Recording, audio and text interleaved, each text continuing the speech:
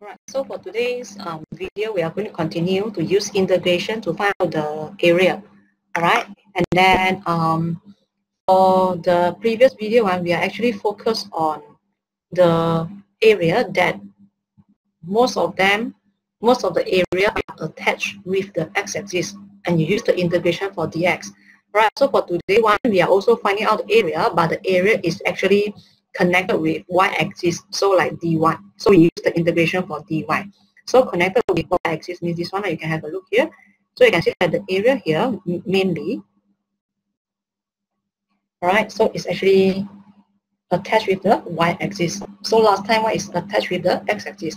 Right, so when you see the area is attached with the y-axis, you can actually do the integration, find out the area by using the integration by dy.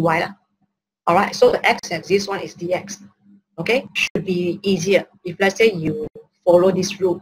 But again, as what I said, it is not 100% guaranteed that this is the best way, alright, because there are some questions got exceptional. Okay, but generally, when you see this kind of question, you can use integration for dy. So we want to use the integration for dy. Again, the value for a and b will be the value for the y, where the area starts and where the area ends. Okay, and then the formula is integrate from a to b x dy. So you have to convert the equation into x equals to something something y. That only you can substitute into your integration. Alright. Okay, then again, the same thing happened for the left area. Okay, the area to the left hand side of the y-axis and also the area to the right, left hand side of the x-axis. Sorry. The right and left area on y-axis have different sign also. So when you're having the area on the right of the y-axis, when you do the integration and find an answer, it should be a positive value, and that area on the left should be the negative value. So again, same like what you learned before. If let's say you're having the negative one, there are two ways for you to do it. Either you make the modulus. That means you change the value that you have become a 1. Sorry, become positive. Alright, or you can change the limit. Instead of 0 to a, you change it become a to 0. Alright, so I hope that you have the idea on this, because all these ideas are generally the same with the x-axis that we have. Alright. Okay. So now let's start with one example, discuss one example, and then hopefully you can have idea from here. Alright, so for this question, it is a partial question, and then you see that the figure is already given. Okay, so for this part, what they want is, they already tell you that the curve is this equation. Alright, and then after that, what they have? They are saying that, okay, you're having 2 points on the graph. This is P and this is Q. And then the shaded region is bounded by the curve, the y-axis, and the line. Y equals to 2. They want to find the area of shaded region. Alright, so usually for the first step, when I look at it, I will try to have a look and see, okay, this area mainly is actually bounded by y-axis. I hope that you can see it. Alright, so maybe for me, my option of integration, I will use integration using dy. Alright, okay, so I can show you here, area is equals to integrate a b x dy. Alright, so where the area starts on the y-axis? Here. So value, the limit is 1, lower limit, and then upper limit, the upper limit is here, this is a 2. Okay, and then I want to substitute x into the equation here. Okay, I don't have the x. Therefore, you know that y equals to square root 3x plus 1, right? This is the original equation. And then you have to change it x in terms of y. Alright, so you're having x equals to 1 over 3 and then y squared minus 1. Therefore, before the integration, I need to do these extra steps. I need to change the equation, become x in terms of y. And then after that, only I start with the integration. Alright, so you can take out the constant first, and then you start with the integration.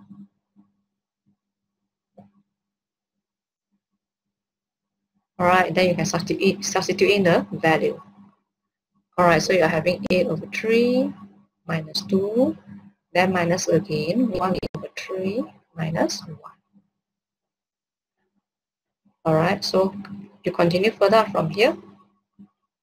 You should be able to get an answer 4 over 9.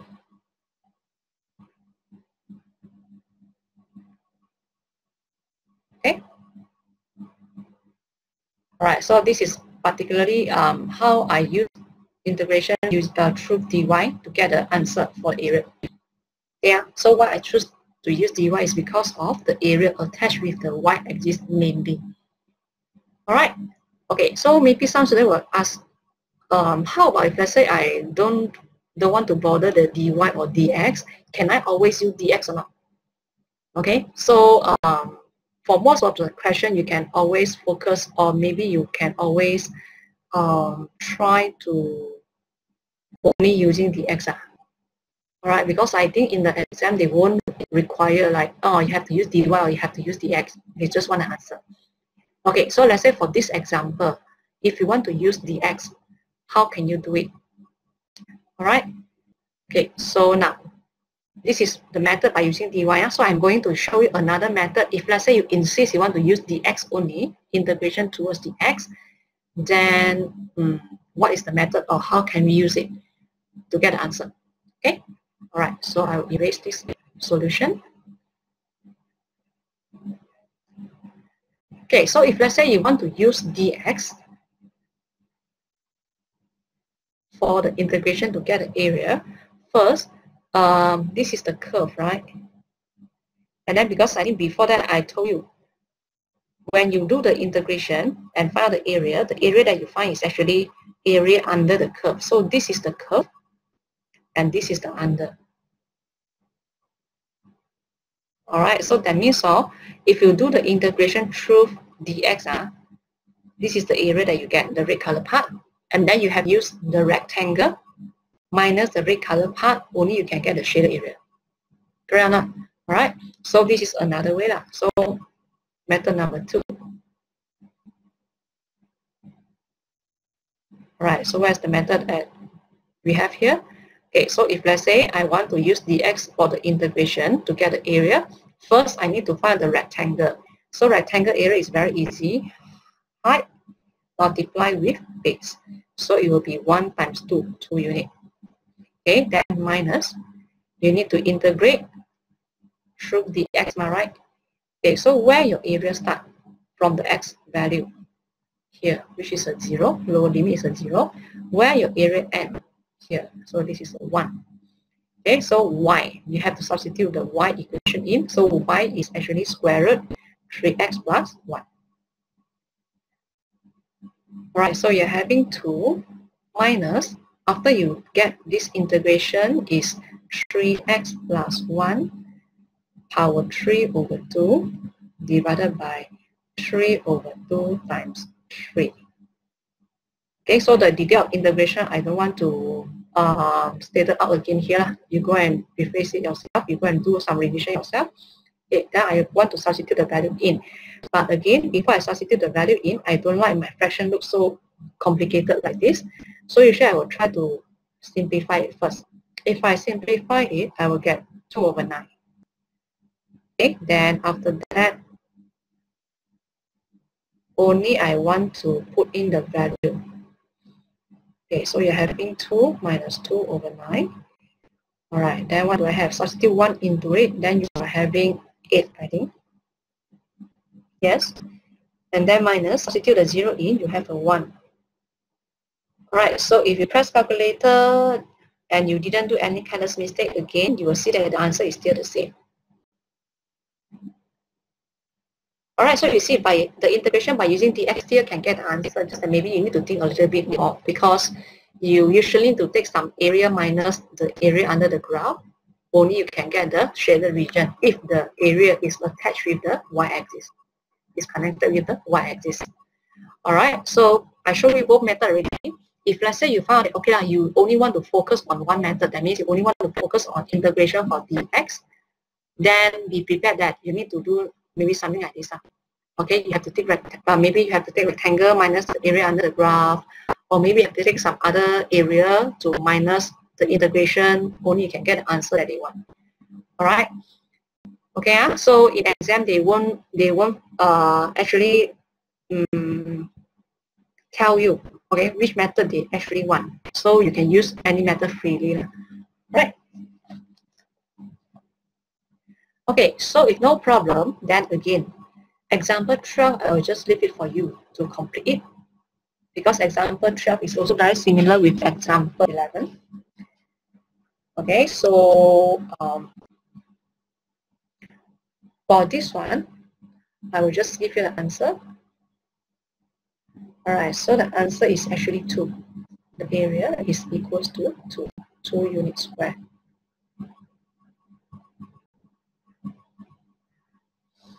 Alright?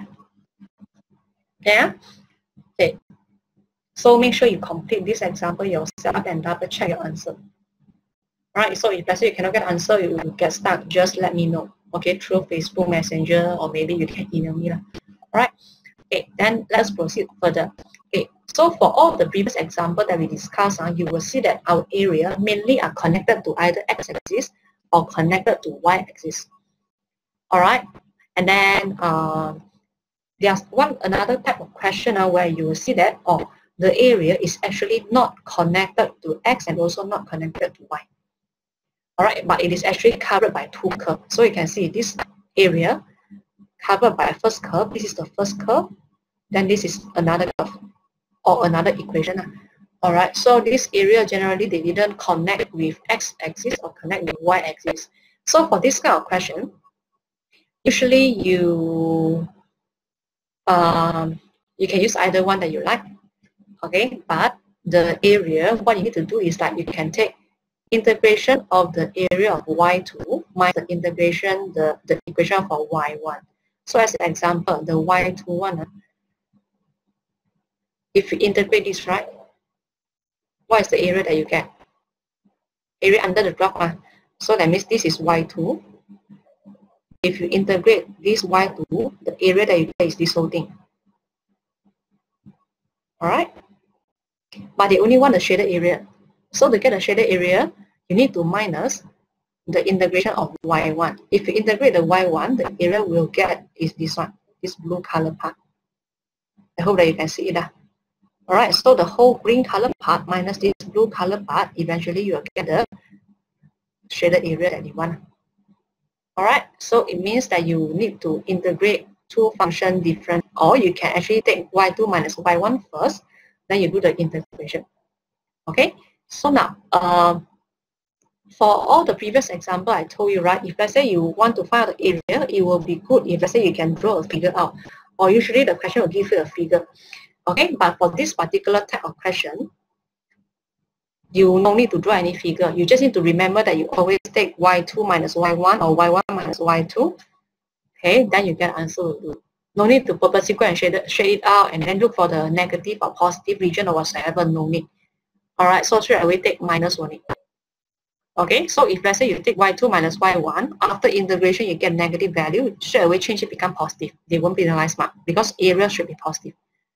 Alright, okay, so no need, again, no need to purposely go and draw the figure out and then you go and find out the maximum the negative area part and so on. That will make your solution very complicated. Alright, so this is a special case covered by 2 curves. Alright. Okay, so if you have no problem, then we can have a look for one example. Example 13, I will leave it for you. Okay. Oh, sorry. Before we start with the example, one point I missed out. Okay, usually for this kind of question, right, you actually need to find out the intersection point between the 2 graphs. Okay, so you need to find the intersection point between the 2 graphs because usually the limit for the area will be the intersection point.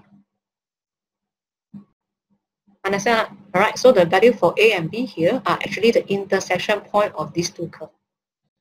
Okay? Alright, so you need to find it out first before you can apply the integration to find the area. Alright, okay, so you can have a look for example 13. So again, this area, if you look at it, it is actually covered by 1 curve. This is a curve, right? And also 1 line. So you can just make it as y1 and y2, and then you follow the step that I showed you just now. This example is quite simple, therefore I just want you to try to solve it by yourself. Answer should be 32/3 unit square. Okay, all right, then I want to discuss example 14. Example 13 is easy because when they already give you the figure, so everything is very straightforward. But of course, the first step is you need to find the intersection point first. Okay, so what is the intersection point between these two curves? All right, so after that, only you use the intersection point here to get the value 32. Okay, so this one I leave it for you.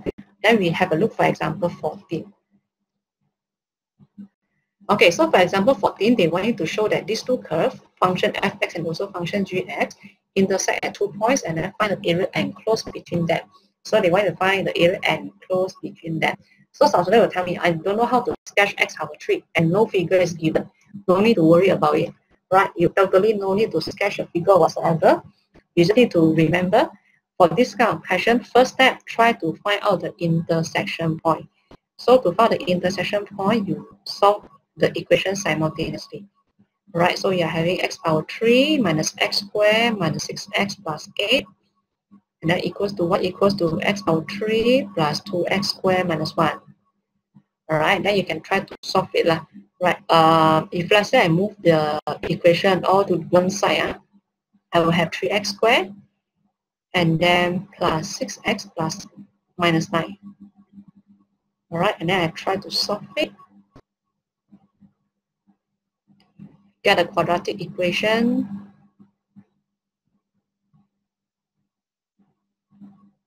And then you have two values of x here. X is equals to -3, x is equals to 1. So you find the intersection already, then you want to get the area.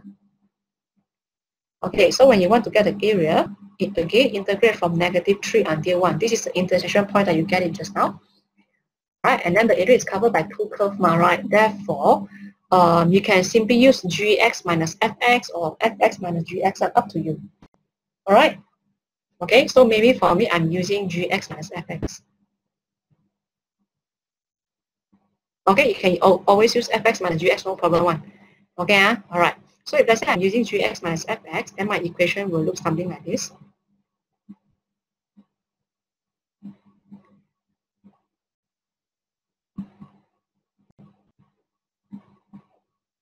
Okay, then before I do the integration, I try to simplify all my equations first. I will have 3x squared plus 6x minus 9. Okay, and then after that, you can do the integration. So please take note, for integration here, you cannot just cancel off the 3. You cannot simplify the 3 here. You can factorize it out before you do the integration, but you cannot straight away simplify it. You cannot straight away cancel it. Cancel the 3 for every single term here. Right. Okay, so if you want, maybe you can take out a constant.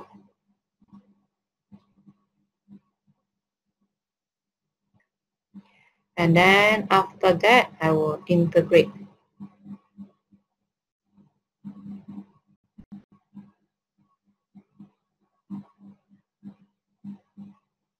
Oops, no enough place already, never mind. Okay, so first I substitute the 1 in. I will have 1/3 plus 1 minus 3. And after that, I will substitute -3 in. I'll have -27 divided by 3 is -9, right? Then plus 9, and then plus 9. Alright, so if I continue from here, what is the value that I should get? Okay, you can simplify on your own. Right, you can simplify on your own. And then if I'm not mistaken, if I'm not mistaken, when you have to simplify this whole thing, you should have -32. Alright, but area shouldn't be -32. Then what you need to do is you should always change become positive. No need to worry, you won't penalize mark on this. Alright, so your area should be 32.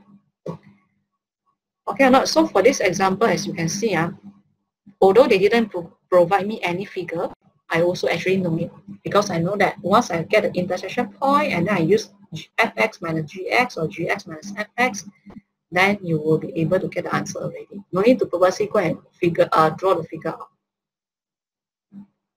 Okay. All right. So this is what we have for the area.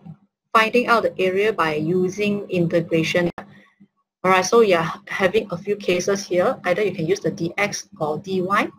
It depends on yourself, all right. And then after that, another case is this one, when the area is covered by two curved one, or maybe the area is not connected to x or y axis. All right, so this is how we solve it. Okay, right. So if no problem, then the next video, we are going to discuss about how to find out the volume by using the integration. Okay, so that's all for this video.